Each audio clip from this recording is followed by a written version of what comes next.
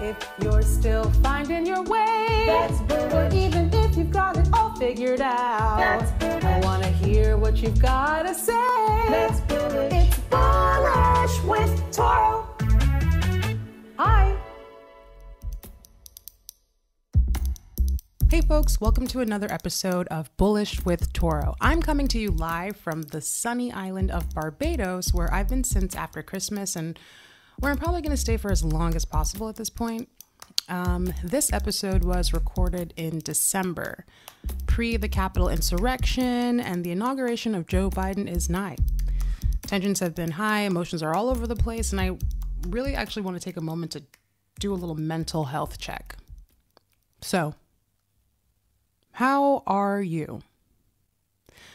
I've been tired, I've been upset, I've been confused, I've been amazed, I've been all over the map, and I'm very fortunate to be getting a good amount of vitamin D during this time in history. Here, I'm interviewing my friend, chess tutor, writer, and actor Luka Glinsky. We talk about his homeschooling, his writing exercises, and geek out about chess quite a bit. Bullish is hopeful or confident that something or someone will be successful. Optimistic about the future of something or someone. So let's get bullish for Luka Glinsky. And I'll throw in for ourselves and the country too. Here we go. Hello everyone, and welcome to another episode of Bullish with Toro. This is Toro. And I'm here today with Luka Glinsky. Hello, Luka. Hello, We've just been giggling before we joined this episode, so we're in high spirits. How are you? I'm doing very well, thank you. Luka, do you know why I asked you to be on this podcast today? Tell me. Well, because you're super cool. Thank you. Actually, well, you were on the short list back in April/May when I first started devising this. And I just thought you'd be pretty interesting because, you know, you went to Carnegie Mellon as an actor, you came to New York City, and you've worked in the restaurant business, as many people do. But also you're kind of like a whiskey connoisseur. Is that fair to say? Yes, an amateur connoisseur, which I guess is, yeah. Okay, an amateur whiskey connoisseur. Bourbon? Well, scotch is my main, but really it's all types of whiskey. You hear him? See what I'm talking about? And also you teach chess. You teach chess to kids.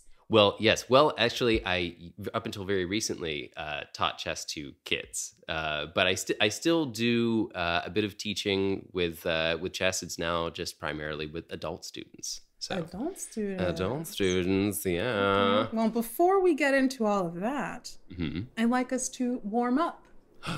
So this is where you get to pick an exercise you're going to do, and then I'm going to throw some rapid fire questions at you. Excellent. All right. So what is your exercise? I think I'll do some push-ups. Maybe. Some push-ups. It's healthy. Okay. Yeah, full body. Yeah. Okay. Just out here, fine, or something like that. And I'm just going to do them, and you'll talk to me while I'm doing them or afterwards. Oh, while. Okay. Hello. Oh, of course. I want to hear your breath. You're going to be able to hear me from the. You can take the mic down with you. All right. You ready? Mm-hmm.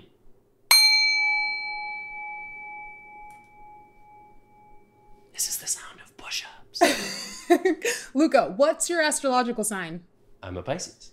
What's your favorite food? That's a tough one, but pasta. Who is your favorite author? Oof, another tough one. Why do you make me choose these things? I'll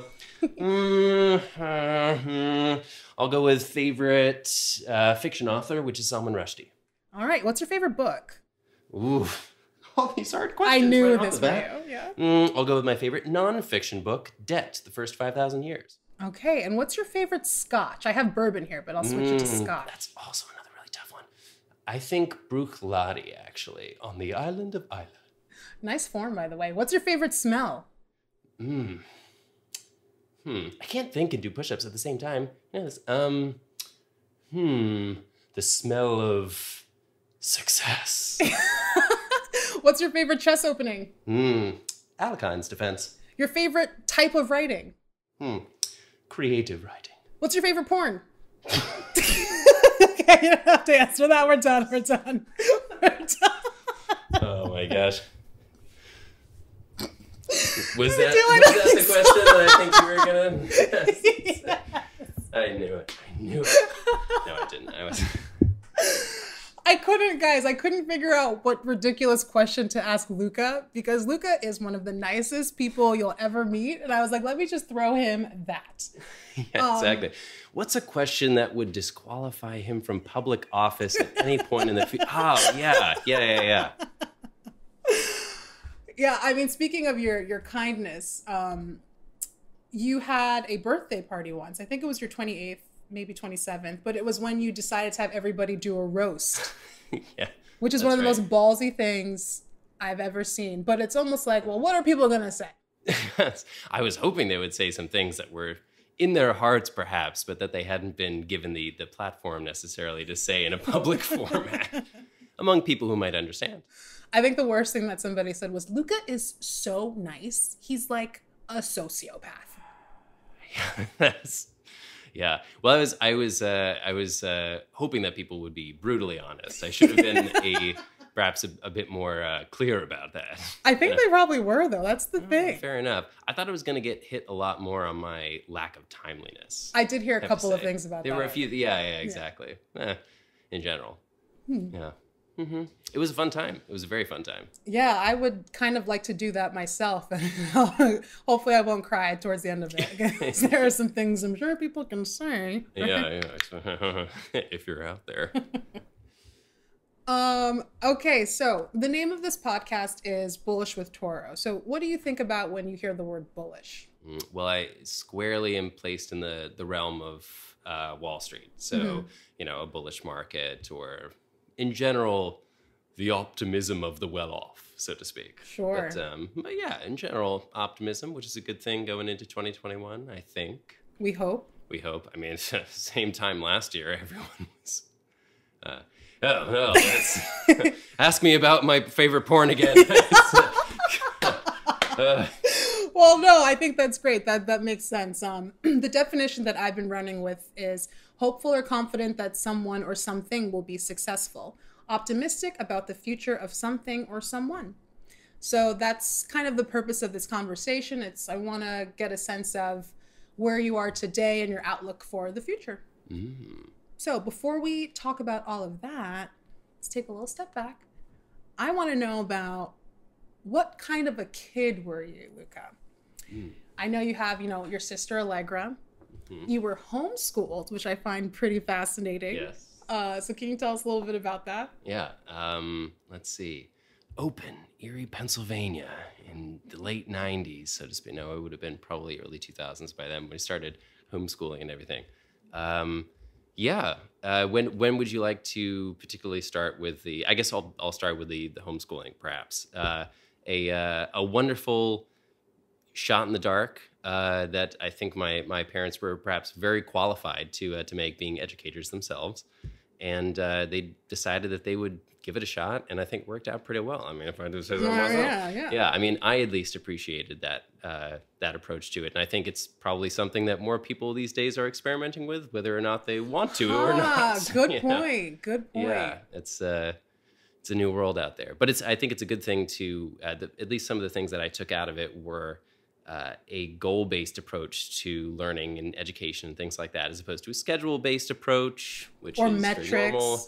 Yeah, metrics and things like that. Although metrics, I think, are necessary to a certain extent. It's just that the extent to which they are uniform across an entire age group, regardless of any other specifics, that's when it gets perhaps a bit less efficient in determining that. But yeah, I found it to be very helpful, and it was well tailored to my interests, and there was a nice feedback between my interests and what I was studying, and what I was studying influencing my interests and things like that. There was wide, how would I put this? There was, I guess, a lot of freedom to explore a lot of the things that I wanted to explore, and fit that into the educational context, which I think is a really important thing also, that, we don't, with young people, make this clear division between the things you have to learn and the things that you actually want to explore, that you sort of try and combine the two, or at least synthesize them at some point, And like I said, the goal-based learning was the biggest part of it. The fact that you're not simply sitting out your time the way a lot of people, in the world and the workplace actually do, right? They sit at work and they have to grind out 8 hours somehow, and really a lot of their work could get done in maybe 2 or 3 hours. And that was my experience with homeschooling, that, it's all goal-based. So if you set out some goals for the day, for the week, and if you accomplish those goals ahead of time, good for you. But if you want to take more time and, do other things in between and all that type of stuff before you actually finish them, that's fine too, right? That sounds nice. So what kind of stuff were you interested in? Well, I was very interested in acting and chess, which were two things that I carried with me, for sure. And there were other things too, like biology. I love biology, and it was great opportunity to get into all sorts of things. So for example, when my family and I went to visit some relatives in Puerto Rico, this was during high school, I got to make a documentary about the agricultural history and current practices on the island. I got to go and interview a bunch of people, and this was sort of like a project for my jaws dropped. Yes. Yeah. It was really exciting. And I learned a lot. And I still actually occasionally go back to that little documentary and watch it again and, listen to what they have to say, because it's still very relevant, I think. I mean, not the, I shouldn't be tooting my own. Oh, my high school documentary is really relevant. But what they, hey, what they said. It is. Yeah, sure. Yeah. I guess what I mean to say is that a number of the people who I interviewed were saying things that are still relevant today. Mm-hmm. How long were you homeschooled? Like from what age to what age? From 5th grade through high school. 5th grade through high school. Okay. So you went to college after? Yes. Yeah. Which is Carnegie Mellon, which is where I met Luka in the first place. I feel like there's a perception of being homeschooled, right? Where it's kind of like... Maybe it's like you're not socialized, you might be awkward. So here is your chance, Luka, to dispel any of those stereotypes. Why would I dispel those stereotypes? There's lots of merit to some of those stereotypes, I must say, as there are to a number of other stereotypes about those who are homeschooled. And I don't shy away from them. I think perhaps that there's a bit of a feedback loop there, right? Where you perhaps need a certain social context to in order to thrive. It's nothing to disparage, but you need a certain social context. Like for myself, I think it was a very helpful thing to have my education and then have the friends who I hung out with, and not necessarily combine the two at the same time in the same context of being in a room of 30 of my peers and having this socialization aspect while I'm, trying to learn and all that type of stuff. So it was helpful for me. I certainly think I did a lot better in terms of than I would have done, in terms of being able to have conversations with people who were older than me, with adults and things like that, because I was then socialized around many more adults. But of course, then that means that I'll still have those moments, like in The Queen's Gambit. Have you watched The Queen's Gambit? Yes, I have. Yes, I'm so glad. There's a moment in there where Beth is there with a bunch of other kids from high school, and some band comes on the TV, and they're all like, "Oh, I love this song!" And they all start singing along, and she's just sitting there and looking around, and that's the homeschooling experience to a certain extent. In a nutshell. You may be able to play chess really well, but also you don't get the latest pop culture references and things like that. It's That's so funny you mentioned The Queen's Gambit. I was going to bring it up too, but I mentioned it in Sharon's. I mentioned it in episode 2 because we were talking about strong women in general. So that was alluded to. So at Carnegie Mellon, you studied acting. Yes. A 4-year, very intense program, very strong program. Anything you want to mention about that experience? Oh man, so much. How much can we fit into? I know. A couple bullets. Yeah. Well, I really appreciated the, and even more so in retrospect, of course, because especially when you're just entering that kind of a program, you're very much still a kid. Not that we're still, not that we're by any means out of the woods by being in the late 20s or early 30s, something like that, but it's even more easy to appreciate in retrospect how teachers pushing us really helped us thrive even more, even just by the simple fact of dumping more work on us than we thought we would be able to accomplish in a certain period of time, which is really helpful. That said, my experience is not everybody's experience. I know that it was certainly difficult at many times, and I can be perfectly frank with the fact that I think after freshman year I had straight C's in all of my acting courses, which was definitely a change of pace, considering the fact that in a homeschooling context, I was very much on the ball. I think I would have, sure. It's I understand it's different when people think of homeschooling as like, oh, your parents are handing out the grades and stuff like that. Well, I know it's different for everyone, but in Pennsylvania, there are actual inspectors who are certified to be able to inspect your work. So at the end of the year, you have to carry all of this mountain of documentation and paperwork and proof that you've been working through these particular subjects. You have to take a standardized test at the end of the year to prove that you've passed through a requisite number and types of information and all that type of stuff and subjects. And you actually sit down with this inspector at the end of every year and go through all of the work that you did throughout the year, and then they'll pass you subject to subject, all that type of stuff. So it's not as willy-nilly as people might think. Exactly. Yeah. There's but to give the context for my first year in Carnegie Mellon, I was attempting to take as many outside courses as possible outside of the department because no. I know it's really difficult. Well, because you're at one of the best universities of the country,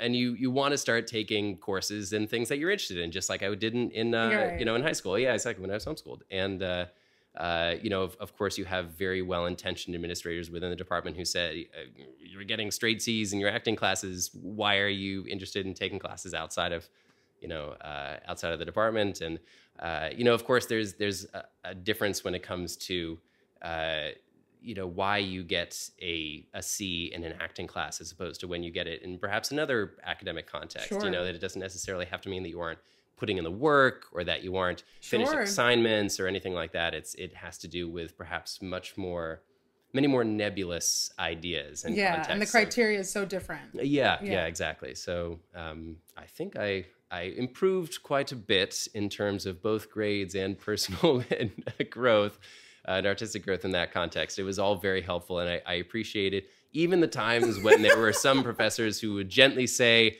perhaps directing might be something that you'd be interested in. Perhaps I don't think they necessarily thought that I had any skill in directing, but perhaps wanted to at least give me another option to push me gently in a different direction. But where would artists be if we didn't have people in our lives pushing us every once in a while and saying, are you sure you should be doing this? Are you sure this is something that's you're cut out for, something that you feel you need to be doing, all that type of stuff. So. Yeah. Well, it's good to have those kind of check-ins, though, because if the answer is yes to yourself, then keep pursuing it. If the answer is no, then pivot accordingly. Yeah. I always say that there's nobody who is, showing up at your doorstep every day saying, will you please be an artist? Please. The whole world is asking, so you got to choose to re-up as often as possible. So. Fucking love that. Yeah. So Luka, what are you up to now? So what are you working on? It's a pandemic. What are you working on leisurely? What are you working on occupationally? I'm glad to have those two flags planted, partitions erected, however you would want to put it, between occupational work and personal projects, and perhaps even a more broad context of what is one's time and energy being really invested in. But I think, well, occupationally, it's sort of like a hodgepodge. I'm in transition to some copywriting work, and for example, I'm in the middle of a training course for a particular certification for this one company whose work I may be able to do once I take the training course. I'm not allowed to talk a lot about it because of NDAs and all that stuff, but so that's exciting. And as I mentioned before, I'm doing a handful of adults lessons and things like that. You'd be surprised at how popular chess has become after the Queen's Gambits. It's that type of stuff pops up, and I've been very, very lucky, especially because I love teaching adults, and especially adults from scratch and stuff like that. And I just love the game of chess, so it's great to do that. It's been nice to recently in a less occupational context, just work on my own chess betterment, my own training regimen, and try and improve myself. I went back and forth on its real purpose during the whole pandemic, because I thought, what am I doing? I mean, it's a game, and there are many more important things I can invest my time in, and I did invest my time in too. But I thought, what place does this have in my life during a context like this? And then I realized a little bit more recently that actually I feel as if I am a sharper person in general when I do a lot of personal work like chess work specifically, and that's been a lot of the focus that I've been taking as well. I shouldn't say too much proportionally, but a little bit of focus to try and set time aside for personal chess work and for a little bit of language studying, more meditation, journaling, stuff like that, That's cool you mentioned that. For me, when you say that chess it basically exercises a different muscle in your brain. I remember when I was studying for the GMAT, it was just like, whoa, I'm back in school. Oh, I have to memorize these moves, if you will, in terms of math and stuff.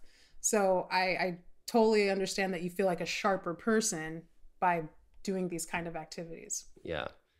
I also, I found it to be incredibly useful. A lot of the training and work that I had already done in the years and years previous to be very helpful for understanding what was happening in the country in certain ways. Through how would I put it? Through analogous ideas in chess and strategies in chess and things like that. Because it's a more how would I put it? It's basically a log of decision making in a spatial context, and so there's a lot that comes up in the realm of decision making. There's a lot that comes up in the realm of psychology and in logic and all that type of stuff. So, for example, the idea of precautions and prophylactic action and things like that has this year been perhaps a focal point of our understanding of what we need to do as individuals in a society and all that type of stuff.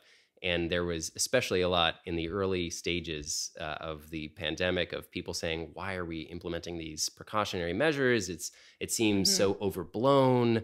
I don't see the pandemic really happening. So why are we, reacting to it in this way?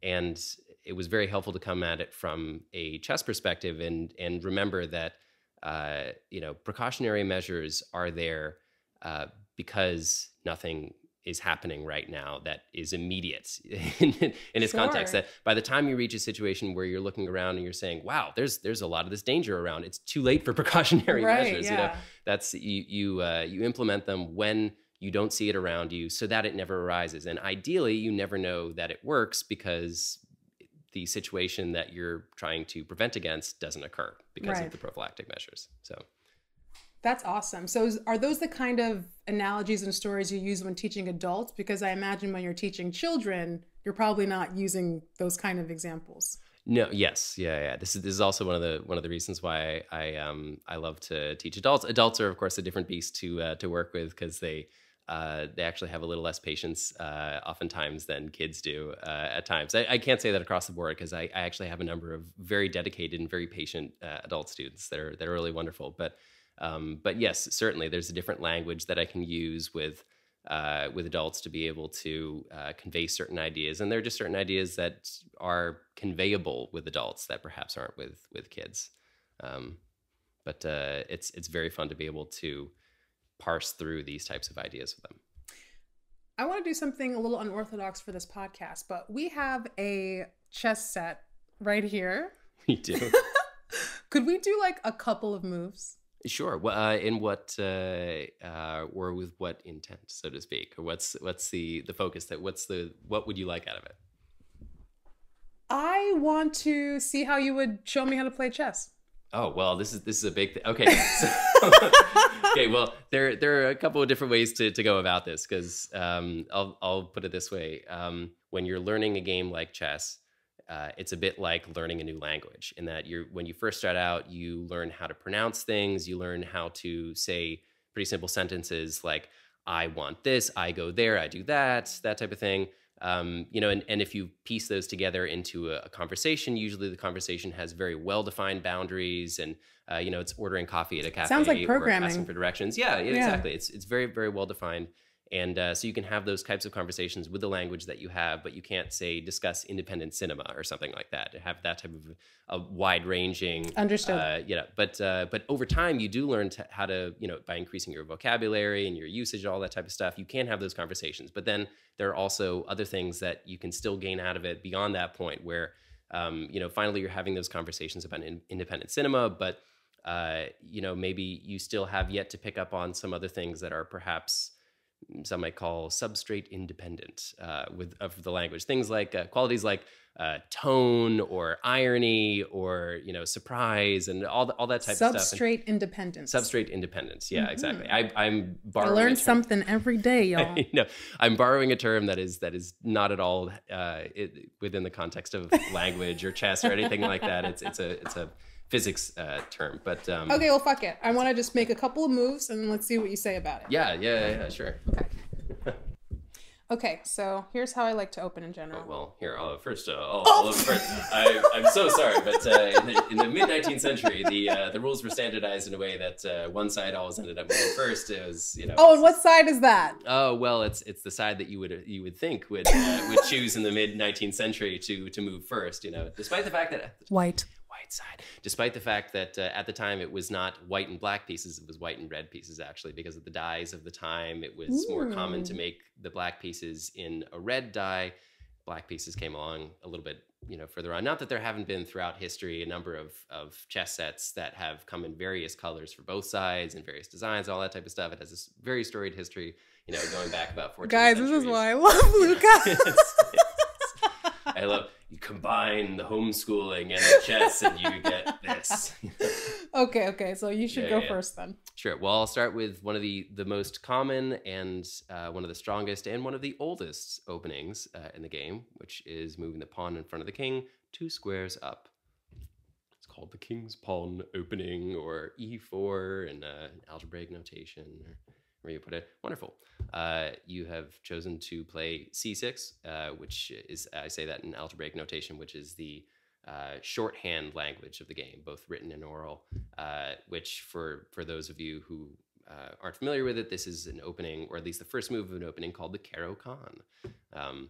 Most openings have some sort of a name and, of course, a storied history behind them, because they are played, not too infrequently, and therefore a bunch of theory builds up around them about how to play them, how best to counter them. Sure. And then depending on the strength of the opening, if it's a really strong opening and it works really well, then people come up with even better ways to try and counter it, because, people play it more often, people have to find a way to counter it. And then, of course, if you find a really good way to counter it, then the people who originally play that then have to find a way to counter the counter. And so this is how you build a whole arsenal of theory surrounding a very good opening, like, the Karo Khan or the French defense or the Sicilian defense, or a number of different openings that have been played for a very long time over history. This one, I don't know exactly how long the Karo Khan has been played, but there are a lot of other ones, like the Sicilian defense, which I mentioned, which has been played for hundreds of years, and the Ruy Lopez, which has been played for a good half millennium too. It's a lot of theory that goes into it since then. All right, let's do a couple more. Yeah, well, this is one of the book moves in responding to this. Well, watch this. Oh, and that's the book move too. Nice, sweet. So I just went pawn to d5. That's right, yeah. So I played d4, you played d5. There are a number of responses that could come out of this. I could play knight c3, I could play e5, I could even capture. It all depends on... But will you capture? That's what I kind of set up there. Oh, well, yeah. It all depends on what kind of a game I want to have. Do I want to have a more closed game? Do I want to have a more open game? More positional, more tactical, that type of stuff. So...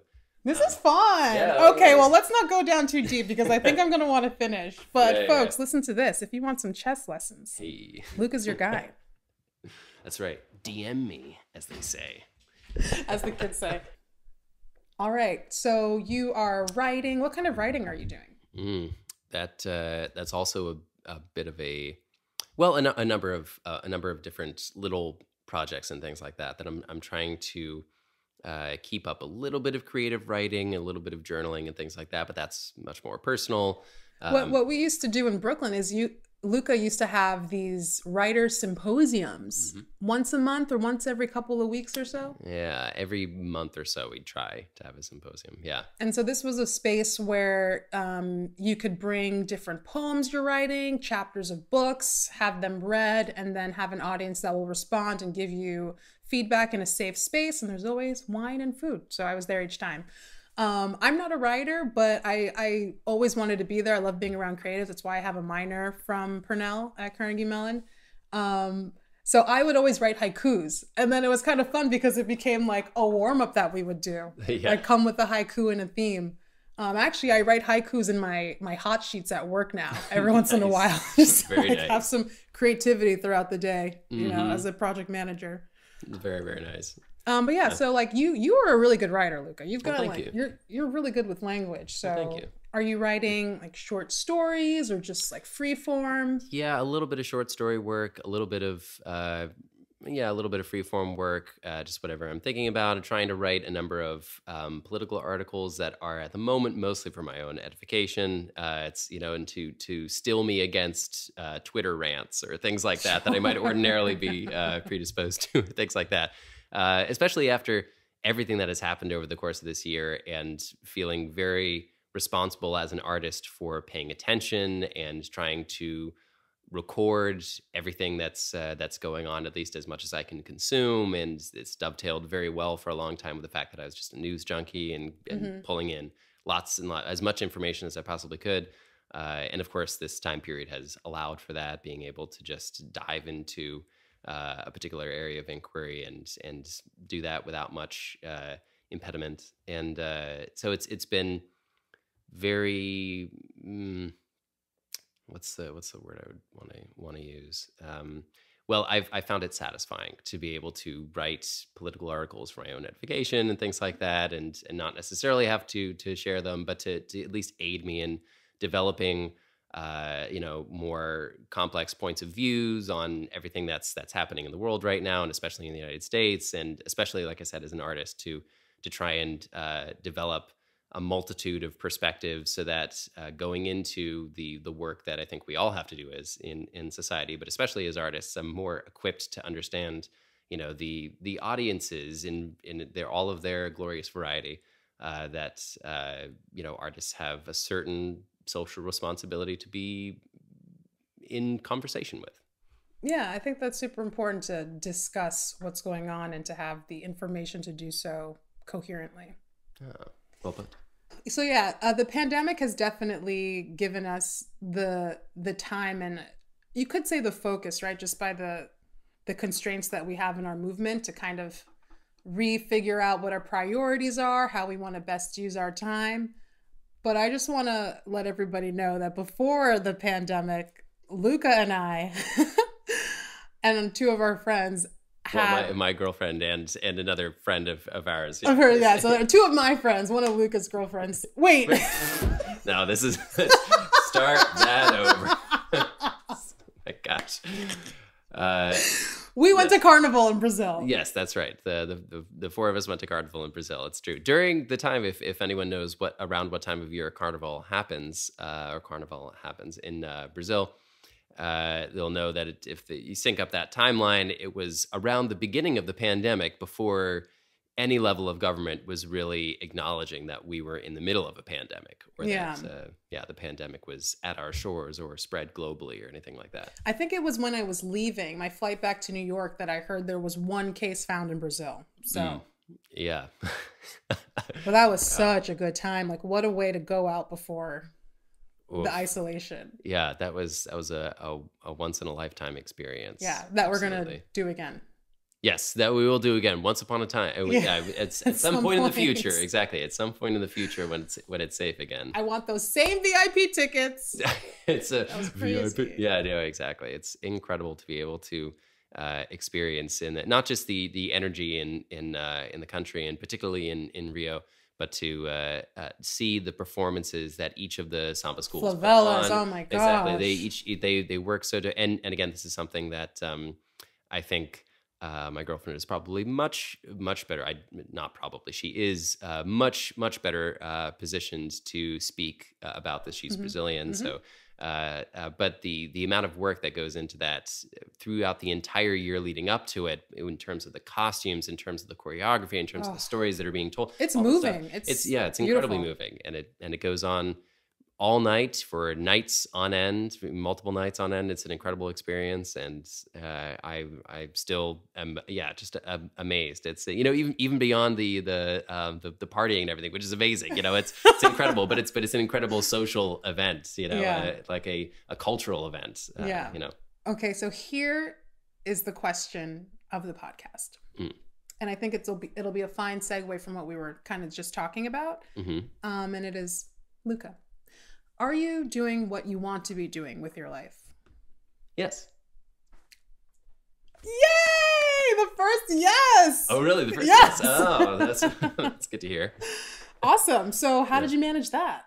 Well, I guess I should probably elaborate on perhaps the parameters of the question were, fortunately, I think both broad enough and narrow enough to be able for me to say yes in this context, because to pull it back into a chess context, for example, I feel as if I can be doing what I want to be doing with my life without being at some storied future endpoint that I have set out for myself. That is a plateau of achievement, so to speak, beyond which I will be satisfied, or I will have done what I want with my life. And I know, especially as an actor, I can't speak for other types of artists, but as an actor, we're constantly talking in terms of states, in terms of static states, so to speak, of somebody having made it, having reached that plateau, or, or for example, being present as an actor or something like that. We always talk about like getting into it, like finding that state of being present, when really it's presence isn't a state, it's a journey, right? You're moving through the world, and at every moment that you are in the world, that is presence, right? That is you present in society. So, and the way that you talk about it matters quite a lot, because if you're so consumed with trying to get into that state of being present, and that's the sweet spot that everybody talks about, then how do you know when you're in it? And once you're actually in it, you're constantly questioning, is this it? Am I in that mode? And by that time, obviously, actual presence has long passed you by, and you're missing all sorts of cues and information in your environment. This could either be in the context of a scene that you're in as an actor, or it could be just in life.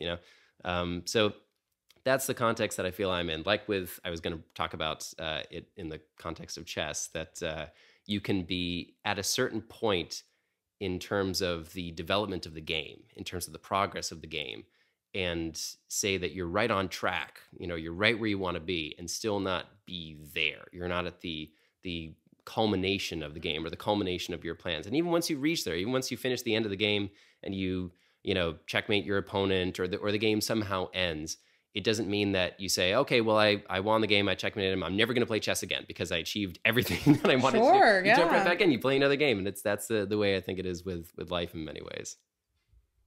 That's dope. Okay. Well, that's all, folks. No, that's cool. Is there anything else that you're doing in terms of setting yourself up for, let's say, a post-COVID world?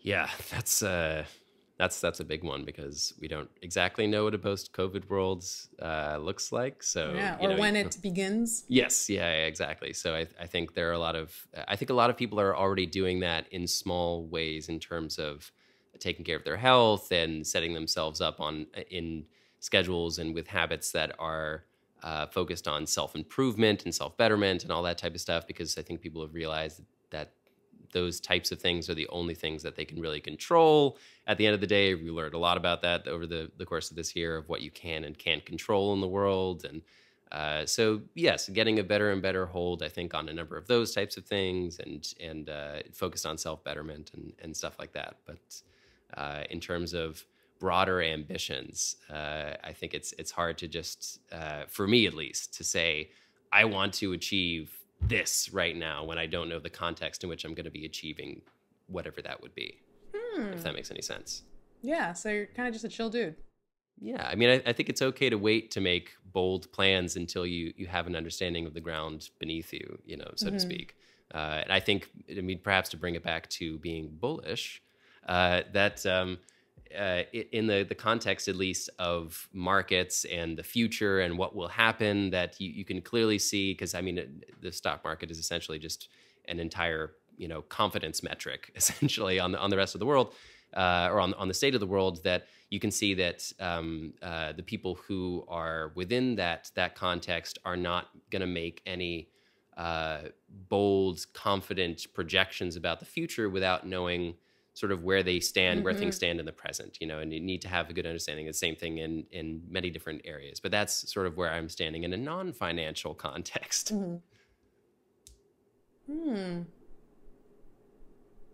I dig that. Okay. Huh. All right, Well, Luka. thank you. Yeah. I think that that's completely reasonable to say that you want to have solid footing before you just, jump. That could speak to your personality type. Others, operate a certain way, but that's why I want to talk to different people on this podcast. I want to understand everyone's state of being and their vibe. And to put it in just one last chess analogy, for example, that there are so many moments. One of the things that I think is exciting about the decision making in the game is that you never know at any one moment whether or not you should, for example, just make a natural move, a small improvement or adjustment, or calculate deeply in a critical situation about the exact nature of what's going to play out in a certain situation, or these general directions to go in, whether or not you should go for the kill right out, or whether or not you should build up a slower and more solid approach to undermining this particular structure, or building up this or that type of stuff. And I think in this particular context that we're in, I'm more in the mode of making small improvements at the moment, making small adjustments within the situation, because we don't necessarily know what shape or what form the rest of the game will take. And until then, it's always a good idea just to make those smaller improvements. Yeah.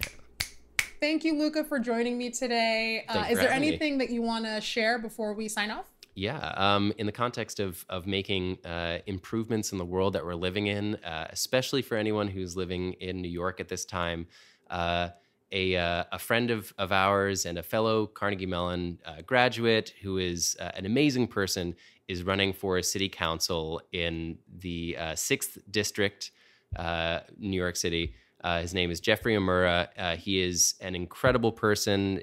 I can't think of anyone who would be better suited for this role. And one of the most incredible things I think about his candidacy is that he is championing an arts-centered recovery and build back for the city. And if you look at the plans that he's proposing, I think they're all incredibly smart, and absolutely the types of things that if you're an artist in New York, or if you're somebody who when they think of New York, thinks of the arts and the culture that makes it what it is, he's your candidate to support, and especially if you're an artist in the cities. So he's Jeffrey Omura is his name, and he's running for city council in the 6th district, and you can give I don't know if it's, should I say this type of thing about donating to his campaign? I think that's probably the right context, or helping out in any way that you can, spreading the word about it, because especially now in this context, artists all around the country, and of course, most especially for those of us in New York, we need a champion who we can really get behind, and that is absolutely Jeffrey's. And where can people find you, Luka, if they want to do chess lessons or just see what you're up to? Well, I'm on Instagram. We'll probably be sharing this episode, so you'll hopefully by way of Toro find me. But if not, my handle is just my full name, Luka Glinsky, which is LukaGlinsky, and that's the whole ball game. I mean, if you want other information, just DM me, and I can give you my email address, my social security, the whole deal. All right. Well, thanks everyone. See you next time. Bye. Bye. For more about Jeffrey Omura for City Council District 6, check out jeffreyomura.com. That's OMURA. Primaries are on June 22nd. So, are you one to make small improvements? or maybe you're one to dive in completely. Either way, keep leveling up. And remember, representation matters. Stay safe, stay woke, and happy Martin Luther King Jr. Day. Until next time. It's Bullish with Toro.